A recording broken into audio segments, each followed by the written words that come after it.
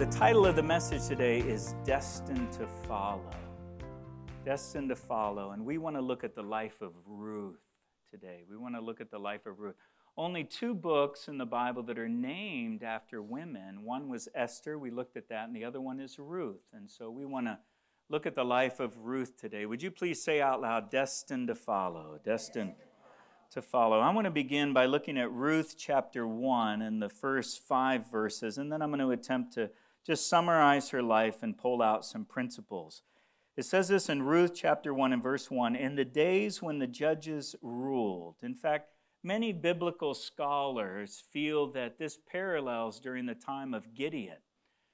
When it talks about Moab and it talks about Midian. Midianites were oftentimes Bedouin nomads that would migrate and move to different spots. But many scholars feel that this was around the time that it took place. And so in the days when the judges ruled, there was a famine in the land, and a man from Bethlehem in Judah, together with his wife and 2 sons, went to live for a while in the country of Moab. Now, Moab was actually right on the other side of the Dead Sea. And so for people to get to Moab, they would have had to go up around the Dead Sea and into the country of Moab. Verse 2, the man's name was Elimelech, and his wife's name was Naomi. And the names of his 2 sons were Mahlon and Chilion. They were Ephrathites from Bethlehem, Judah. And they went to Moab and lived there. Now Elimelech, Naomi's husband, died, and she was left with her 2 sons. They married Moabite women, one named Orpah and the other Ruth. After they had lived there about 10 years, both Mahlon and Chilion also died, and Naomi was left without her 2 sons and her husband.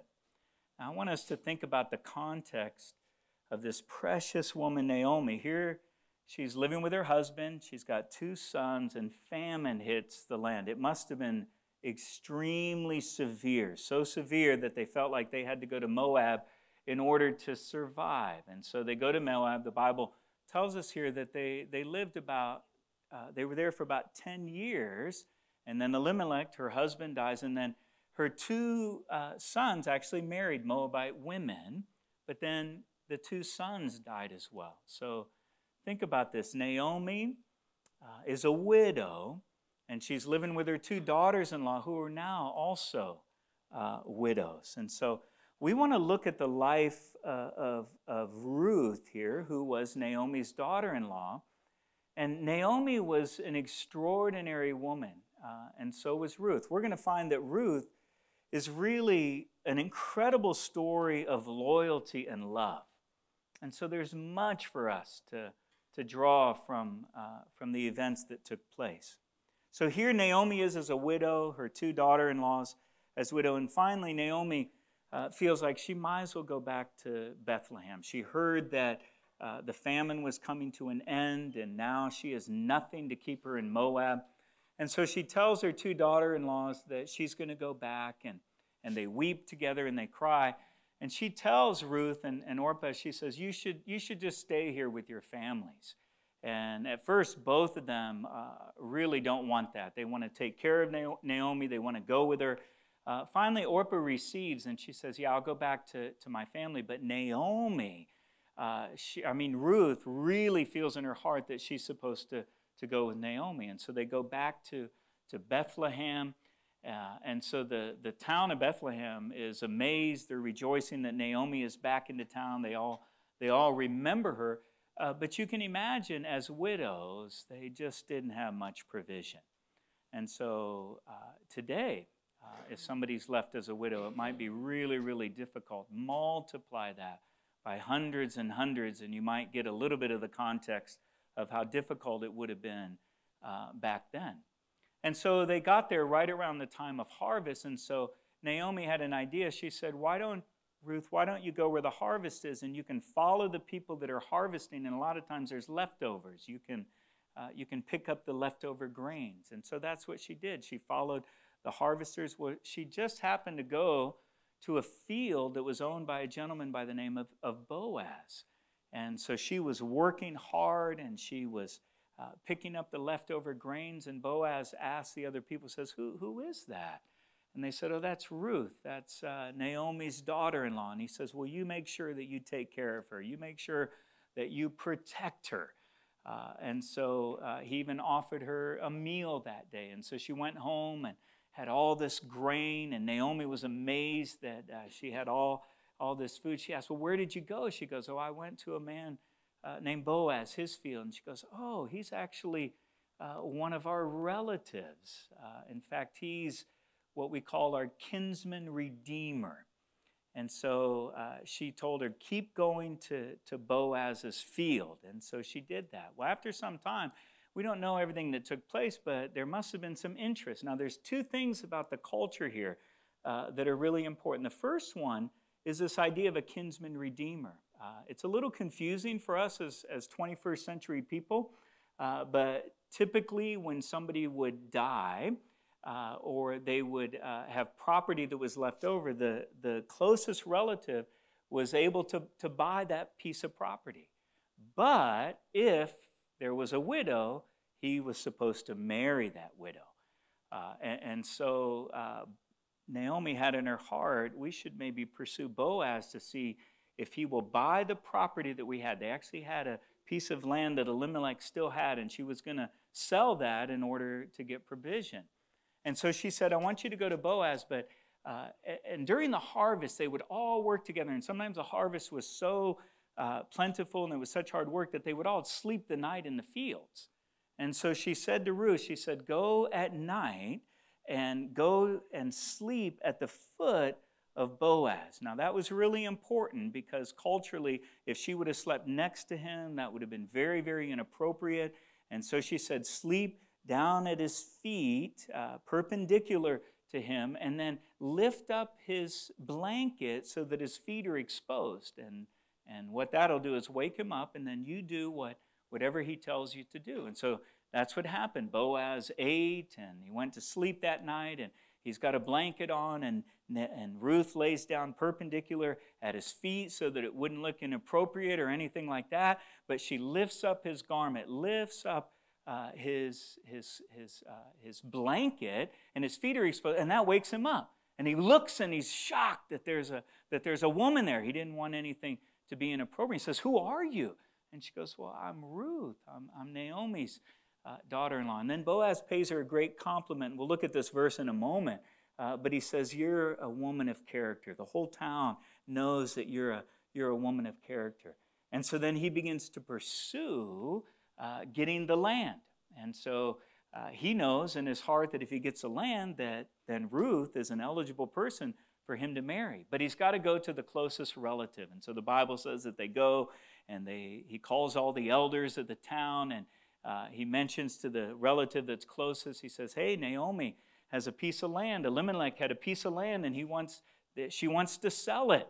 And he says, "Oh, I'll buy it." And then he tells him, but there's a woman that's involved. And that man says, "Well, no, I don't want to marry her. I'm married. I've got my children." And so that opens the door for Boaz. And so Boaz pursues, he buys the land, and then he marries Ruth. And so it's a remarkable story. The end of the book finishes by saying that Ruth and Boaz have a baby, and she ends up being the great-grandmother of King David. What's really interesting is she actually makes it into the genealogy of Christ. In fact, most ancient, and ladies, we don't want your feelings to be hurt here, but you have to realize it was a different time, a different place. But most ancient genealogies would exclude women. They wouldn't even put women in. So it was remarkable that Matthew put 4 women in the genealogy of Jesus. And you know who they were? They were Esther, they were Tamar, they were Rahab, and it was Ruth. All 4 of them were Gentiles. All 4 of them had troubles. A few of them had real problems in their life. But that's just like the Lord saying, you know what? Everybody is a part of the kingdom of God. And if you have a messy past, God makes it a message. Can you say amen? So I want you to say this. Say, destined to follow, destined to follow. So I want to pull out some things about this story that we can draw from. The first one is to be loyal. Is to be loyal. And the key is all about relationships. Now, here's what you've got to decide, is you have to discern who to let go and who to hold on to. Okay, so listen to Ruth chapter 1 and verses 16 to 18. And this is when Naomi's trying to convince them to stay in their country, to stay with their parents. And Ruth responds to Naomi, but Ruth replied, don't urge me to leave you or turn back from you. Where you will go, I will go. And where you stay, I will stay. Your people will be my people, and your God, my God. Where you die, I will die, and there I will be buried. May the Lord deal with me, be it ever so severely, if anything but death separates you and me. When Naomi realized that Ruth was determined to go with her, she stopped urging her. So the first thing is, Naomi, I keep saying Naomi, Ruth was incredibly loyal. And she was loyal to Naomi. There was a close relationship here between Naomi and Ruth. And so the key is relationships. Now, in that, what you and I have to discern is who to let go and who to hold on to. Now, the other daughter-in-law felt like she was to go back to her parents. And there was nothing wrong with that. But for whatever reason, Ruth felt like she was supposed to be connected to Naomi.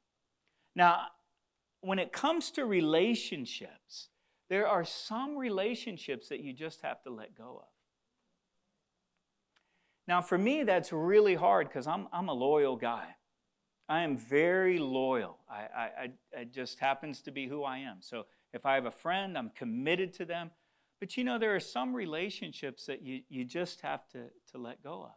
I know every one of us here probably have some tension in some relationships. And you do what you can to repair. You do what you can to ask forgiveness. You do what you can to ask God's healing. But there are some things, let's be honest, that are quite irreparable.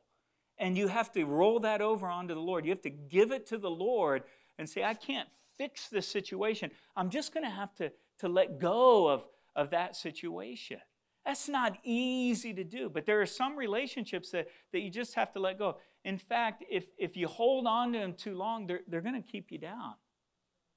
They might be really discouraging for you, or they might keep you from loving the Lord, serving the Lord. Quite honestly, some of you might be holding on to relationships that are not godly. They're keeping you down. You have got to give those relationships to the Lord if you want to continue to grow in the Lord, if you want the peace of the Lord, if you want the joy of the Lord in your life. It's pretty obvious when somebody doesn't know the Lord. It's more complicated when both parties know the Lord, but even then it's not always reconcilable. And you just got to give it to the Lord for your own peace and joy and for their own peace and joy. Let me say this as a footnote. Thank God for heaven, because when we get to heaven, we won't have all of our stuff and all of our junk, and we'll be able to have relationships that are whole, and some of those things will be healed. I've come to the conclusion at this stage in my life that I can't fix or repair everything. I would like to, but I've had to say, you know what? Some things are just going to be repaired in heaven.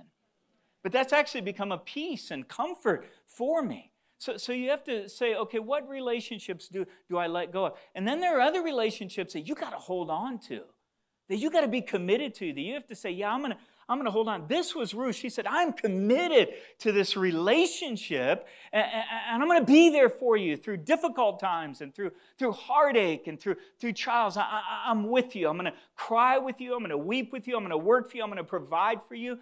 You got to discern. There are some that you just got to hold on to. Now, your first relationship is that of the Lord. You got to hold on to the Lord. Now, I want you to listen to James 4, verse 8. Now, I've chosen this out of the New Living Translation, but I want you to really see this. He says, come close to God, and God will come close to you. Wash your hands, you sinners. Purify your hearts for your loyalty. Would you please say loyalty? For your loyalty is divided between God and the world. There are some people that their loyalty is divided between the Lord and the world. You may have one foot in the world and one foot in the kingdom of God. I'm not saying this to hurt your feelings or to be unkind to you. I know it might even make some of you angry with me. But you've got to make a decision. Are you going to be loyal to the Lord? Because if you're living a life that's divided and you don't have singular focus on the kingdom of God, it will tear you up. You're not going to succeed in life. And sometimes people wonder why are they having so many trials in their life? Why are things just not going? It could be that of surrender. You're just not loyal to the Lord. You're divided. You love the world as much as you love the Lord. And you've got to make a quality, strong decision to say, you know what, I'm going to love the Lord with all of my heart. That's the relationship I am going to hold on to. Some of you might just be holding on to the world a little too much. And you've got to let go of that. God's looking for people that are completely abandoned and surrendered to Him and loyal to Him. The NIV uses the word singular. That you're not double-minded, you're singular in your focus. The NLT says you're loyal. And so our first relationship is I got to be loyal, so loyal to the Lord. But listen to Luke chapter 9 and verses 23 to 24. This is Jesus talking. And then He said to them all, whoever wants to be my disciple must deny themselves and take up their cross daily and follow me. For whoever wants to save their life will lose it, but whoever loses their life for me will save it. Verses 25 to 26. What good is it for someone to gain the whole world and yet lose or forfeit their self? Whoever is ashamed of me and my words, the Son of Man or the Son of God will be ashamed of them when He comes in His glory and in the glory of the Father and of the holy angels. My brother and sister, you don't want to be ashamed of the Lord.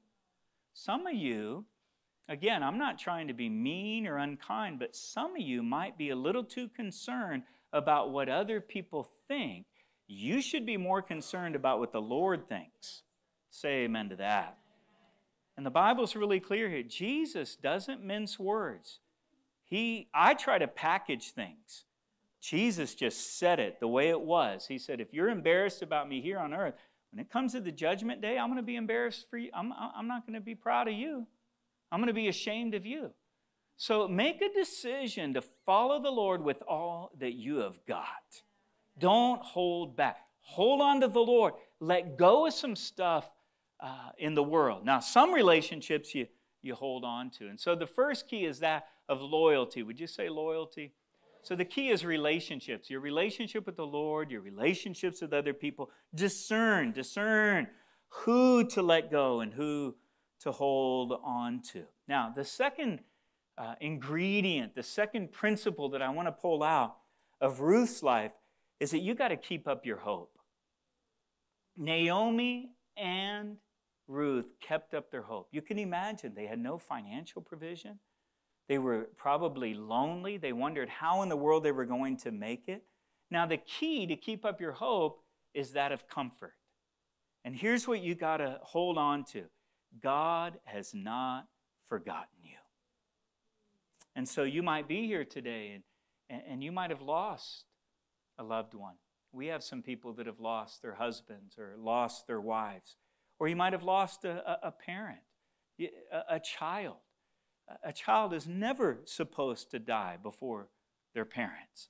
You might have lost someone today. Let's put it this way. Let's add to this, not just widows and widowers, but let's say you went through the loss of a marriage and you have grieved over that. Let's say that you've lost other things. What you need to receive is God's comfort. And you got to get a hold of this principle that God has not forgotten you. You've got to keep telling yourself over and over and over, even if your feelings are raging against you, the truth is the Lord hasn't forgotten you. Say amen to that. Now, in Ruth chapter 1 and verses 19 to 21, we get some insight. So the two women went on until they came to Bethlehem, and when they arrived in Bethlehem, the whole town was stirred because of them. And the women exclaimed, "Can this be Naomi?" "Don't call me Naomi," she told them. "Call me Mara, because of the Almighty has made my life very bitter." She's referring to the waters at Mara, when the Israelites were drinking water in the desert, and it was bitter. I went away full, but the Lord has brought me back empty. Why call me Naomi? The Lord has afflicted me. The Almighty has brought misfortune upon me. Now, her statements are understandable. She went to another country, but her husband died. She went to another country. She gained 2 daughters-in-law. I'm sure that was joyful, but then her 2 sons died. So she goes in order for provision, and yet comes back in terrible heartache. She has lost everything, so much so that when they celebrate, say, oh, Naomi, she says, no, don't even call me Naomi, call me Mara, because I've got a bitter taste in my mouth. Now listen, it's understandable if you have a bitter taste in your mouth. We all get bitter. You go through a painful circumstance. Let's say you had a marriage that broke up. I'm sure there's a bitter taste in your mouth when it comes to relationships. If your spouse died, your husband or your wife died, I'm sure there's a bitter taste in your mouth, even maybe toward the Lord. Why did they have to die so soon? Why weren't they here for me? That's normal. Don't miss this word bitterness. Bitter, we can all become bitter. Maybe you had a financial investment that just went down the tubes. Maybe you tried to start a business and it never succeeded. Maybe you had a house and you couldn't pay the mortgage. Bitterness. But there's a reason, there's a correlation when the Bible says, taste and see that the Lord is good. Because we've all had bitterness. But you got to make a shift and say, Lord, you're still good. I'm tasting of the Lord. The Lord is good. He heals. He restores. He provides. The key is you got to say to yourself over and over and over again, God has not forgotten me. Even if I've gone through a valley, even if I'm hurting, even if my mouth is full of bitterness, my heart is full of bitterness, because it's normal to feel that way, but God has not forgotten me. I want you to say this out loud. Say, the Lord has not forgotten me. Say it. Say it, the Lord hasn't forgotten me. Now, this is a powerful verse. John 14 and verse 16. Jesus says this before he goes to the Father. John 14, verse 16. I've chosen the contemporary English version. He says, then I will ask the Father to send you the Holy Spirit. And then this word Holy Spirit is paraclete in the Greek. So it could be translated as comforter, counselor, helper, advocate, even encourager. So put any one of those in there. Jesus says, I've asked the Father to send you the comforter, to send you the helper, to send you the counselor when you don't know what to do. Maybe you are a widow. How in the world am I going to pay the bills? How am I going to make it emotional? Counselor. How am I going to even make it comforter? Do you know, listen, we love you. And I'm looking at some of you that have lost your spouses. We have no words in the natural. Nothing can... We can't come up with any kind of eloquent way to try to comfort you. So my complete reliance is on the Holy Spirit, because the promise is this, is that the Holy Spirit will comfort you somehow beyond words that none of us can say. We'll hug you, we'll cry with you, but it's the Holy Spirit is going to comfort you. When you don't know how to pay your bills, when you don't know how you're going to make it emotionally, He's going to somehow counsel you, help you. When you're grieving with someone who's lost something, probably the best thing you can do is just cry. Don't say too much. Some of you that have been walking with the Lord for a long time, you talk too much. Tell me you love me. There's not an easy answer. When someone loves the Lord with all their heart, they're faithful, they're obedient, and something bad still happens and they've experienced great loss, why don't you just cry with them? Instead of trying to pontificate and act like you know the answer, because you don't. But the Holy Spirit knows the answer, and He knows how to meet them right where they are in the depths of their despair. He'll comfort them, counsel, help them. Your job is to release the love and the comfort of the Lord to this person. And so Jesus promises the Holy Spirit. He promises the comfort, the counselor. And so what we draw from is this: keep up your hope. If you've lost a person, a loved one, if you have lost something that's just huge in your life, keep up your hope. Don't give up today. Keep up your hope. Receive the comfort of the Lord. Only He can do it. There might be bitterness, but God's going to change that bitterness into sweetness. Hebrews 13, verse 5, the Living Bible says it this way, for God has said, I will never, never fail you, nor forsake you. That's your verse. That's your verse when you're hurting. Lord, you said you'll never fail me. You'll never forsake me. Never, never fail me. That's your verse. The New Living Translation says it this way, for God has said, I will never fail you. I will never abandon you. I don't know in the natural if I could make it if Sarah passed away. Cannot imagine. I don't want to live my life with anyone else. I say that in the natural. But I also have confidence in God that somehow He would comfort me. And He'd fill the empty places in my heart and the empty spaces in my life that only Sarah could fill. Somehow He would do it because that's what the Word says. So in the natural, I don't think I can make it, but by the power of the Holy Spirit and God's grace, I know that I can make it. And this would be my verse. You'll never fail me, Lord. You'll never abandon me. Torn up by loneliness, emotional despair, but you said you would never abandon me. I'm going to hold on to that. That's my verse. The NIV says it this way. Hebrews 6:19 in the NIV says this.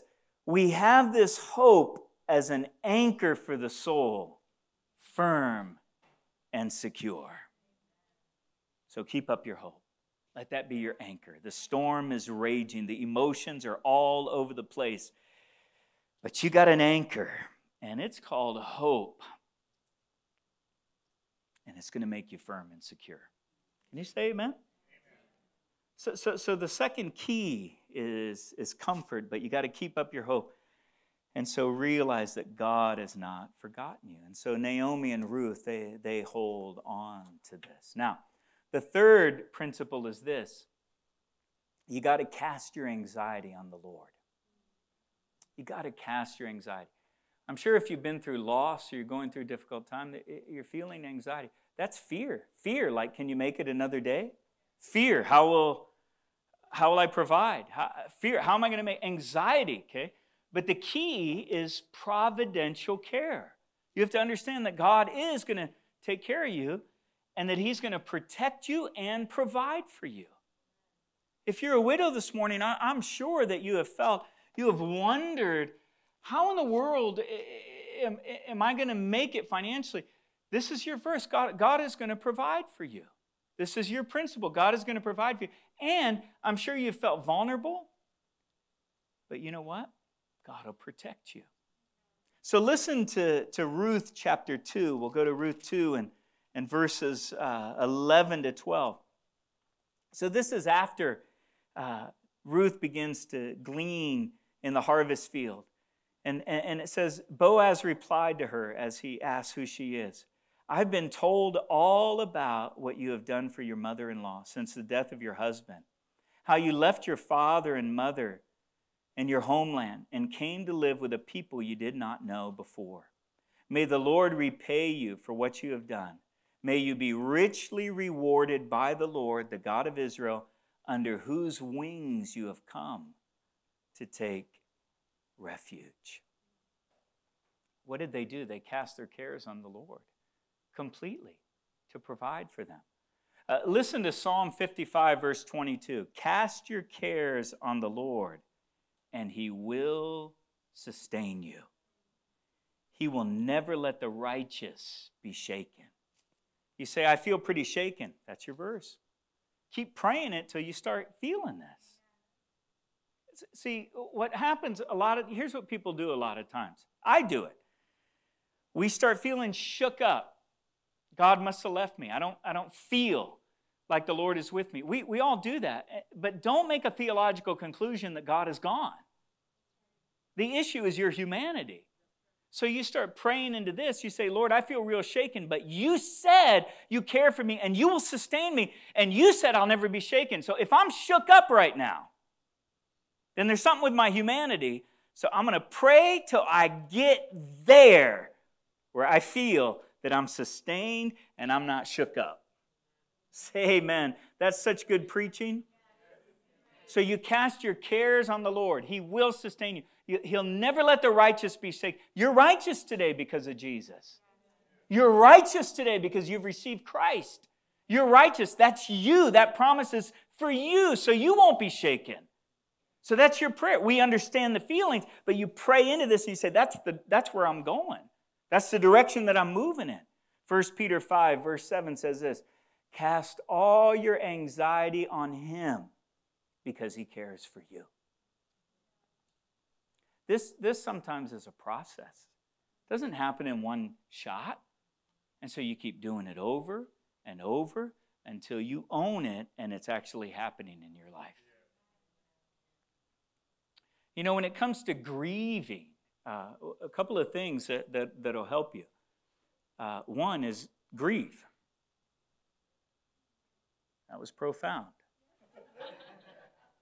One is grieve. Because some people don't. They try to shut it off. Just go ahead and cry. But don't force it. Don't force the grieving. What you do is you keep taking one step at a time, and then when it hits you, you cry. But you keep taking one step at a time. And that's where some people miss it. They say in counseling that one of the best ways to deal with grief is to go about your routine. Go about everyday things. Just keep doing what you do. Go to the store, shop, go through your routine, go to work, and then when it hits you, you cry. And go ahead and cry through it, and then just keep walking and walking and walking. And so one is grieve, but continue in the process, because it doesn't always happen in one shot. And by the way, it happens differently for different people. Some people it's really tough. Other people have a grace on them. Listen, if your husband, lived a long, rich, full life and loved the Lord, he's in heaven. He's in a better place. You miss him, but the comfort is you're going to see him. And it's not going to be long, hallelujah. That's supernatural. That's supernatural, right? And so you cast all your anxiety, even the fears, even the heartache, even the disappointment. Now I'm speaking in context here, but go ahead and plug it in and apply it to other areas. You lost your job. You lost a marriage. You lost a child. You lost whatever it might be. Cast that anxiety on Him because He cares for you. And so the key is providential care. God is going to take care of you. He will. That's the promise. Say amen. And so He'll protect you. He'll provide for you. And so that's what happened to Ruth. Naomi said, hey, you keep doing it. And Boaz kept an eye on her. He said, protect her. She's at the back. That oftentimes might have been an unsafe place. But he says, you take care of her. You provide for her. Now, the next one is this. Be open to new things. And the key is romance. So the desire, let me say this and then I'll explain it. The desire for love and romance is fulfilled by the Lord and in others. So this becomes a love story. It's amazing.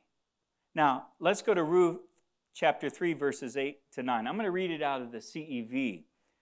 In the middle of the night, Boaz suddenly woke up and was shocked to see a woman lying at his feet. Who are you, he asked. Sir, I'm Ruth, she answered, and you're the relative who is supposed to take care of me, so spread the edge of your cover over me.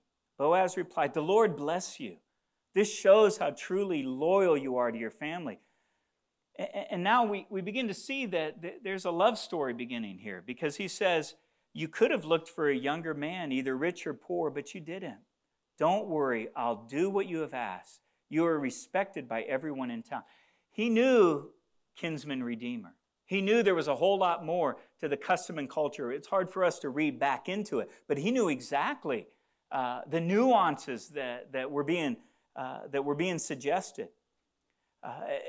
And so there's this love story that takes place. Now, I'm going to encourage you to be open to new things and understand the power of romance.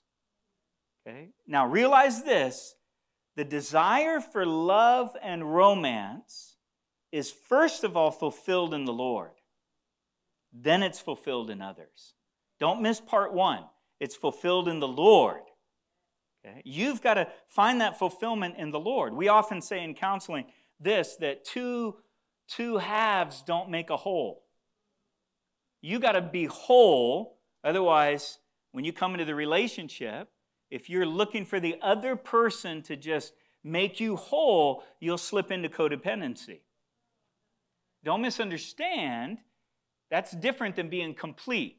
When you get married, you ought to feel complete. You ought to feel like, wow, she filled all those empty places in my life. She makes me feel complete. But Sarah's not the one who makes me whole. The Lord makes me whole. He makes me whole. And so if you're not whole, then you're going to start looking to people in an unhealthy way. And so that's really important. So your romance is fulfilled, first of all, in the Lord. God created you for romance. He created you for passion. God created you that way. That's the way He designed every single one of us. Why do you think the whole world right now is busy trying to be in relationships, trying to attract somebody? Because God made us that way. Okay? But do you know that romance is a reflection of the passion that deep down you have for God? That's what it should be. Your passion for the Lord. So ladies, I'm going to tell you something. You want an amazing lover? Find a man of God. I said find a man of God. Because he'll be passionate for the Lord, and then he'll be passionate for you. Say amen to that, church. So God created us for romance. He created us to, first of all, love Him. Now, the Song of Solomon, I don't necessarily recommend that for your devotional reading all the time. But the Song of Songs or the Song of Solomon, and it's confusing when you read it because there's all kinds of imagery and poetry that they can't really translate into the English vernacular. So it's confusing, but let me lift out one because it's clearly a romantic book, but there's two aspects to it. He's talking about love for the Lord, but he's also talking about love for your spouse. And listen to Solomon, Song of Solomon, chapter 8, verse 6, again out of the contemporary English version. Always keep me in your heart and wear this bracelet to remember me by. The passion of love bursting into flame is more powerful than death, stronger than the grave. That's your love for the Lord and your love for your husband or your wife. Say amen to that. And so passion for the Lord. If you're single today and you're not married, listen, take the passion and the drive that you have for romance and put it toward the Lord. And get focused on the Lord. And then one day God's going to tap you on the shoulder and say, hey, look over here. And look at this beautiful woman, or look at this incredibly handsome guy. And then you'll turn and like, whoa, that's amazing, right? But you weren't discouraged and you weren't distracted and you weren't running around to like a chicken with your head cut off. No, you had clear purpose. You said, I'm following the Lord. I'm passionate about the Lord. And then when He brings someone into your life, then you're passionate about her. You're passionate about him. Say amen to this. Amen. Okay? So keep in your heart and wear this bracelet to remember the passion of love bursting into flame and more powerful than death. Should be. You should die for your wife, man. You willing to die for your wife, for your kids? That's a kind of intense passion. Passion for the Lord and then passion for your families. The intensity of that. Listen to Isaiah 43:19. Now, I've said that the key is romance. The desire for love and romance is fulfilled in the Lord and others. But don't forget my point, be open to new things. You know what keeps your romance alive is not just routine and spending time with each other, but new things. New things. When was the last time you went on a date? When was the last time you did something new together? Something creative together. So we know that in the natural when it comes to romance. You know what? When it comes to the Lord, it's the same thing. It's exciting. Lord, are you doing a new thing? I want you to know that a romance with the Lord is always exciting and new. It's passionate. You know why? Because the Lord is never boring. He's exciting. And so you'll have feelings you never had. You have thoughts you never had. Just experiences with the Lord. I know some of you, this is hard for you to receive because it might feel awkward. But you got to love the Lord. Got to love the Lord. Amen?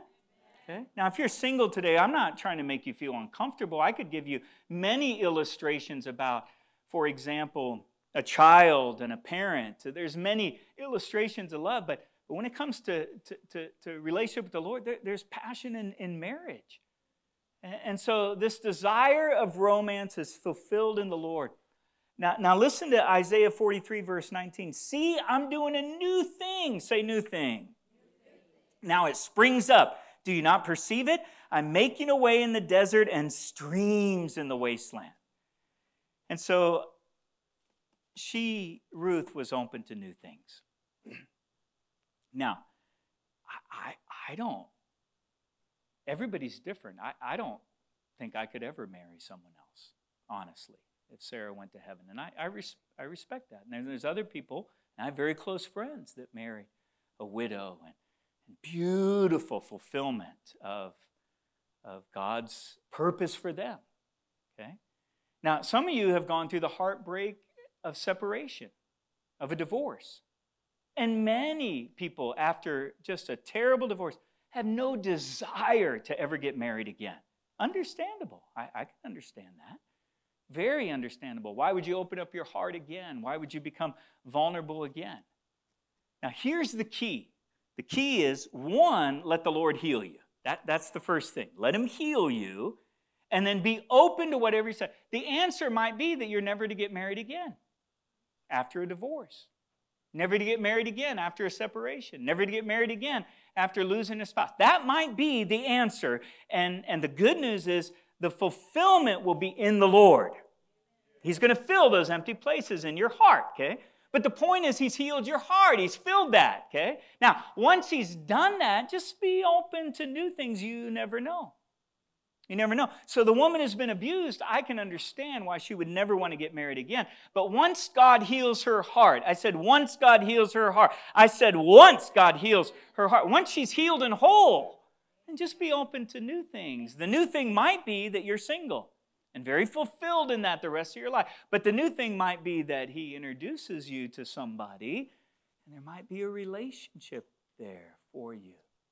But let the Lord heal your heart. Say amen to that. And then be open to new things. You're open, say amen, you're open to the Lord doing something new in your romance with Him, but you're open to whatever the Lord has. Only you can answer that. Amen, church?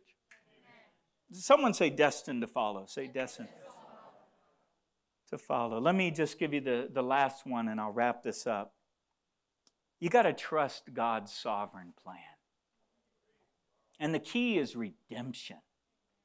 So the Lord will redeem what was lost in your life. I said the Lord will redeem what was lost in your life. And so Ruth and Naomi, they trusted God's sovereign plan. Listen to Ruth chapter 4, and this is verses 13 to 15. So Boaz took Ruth, and she became his wife.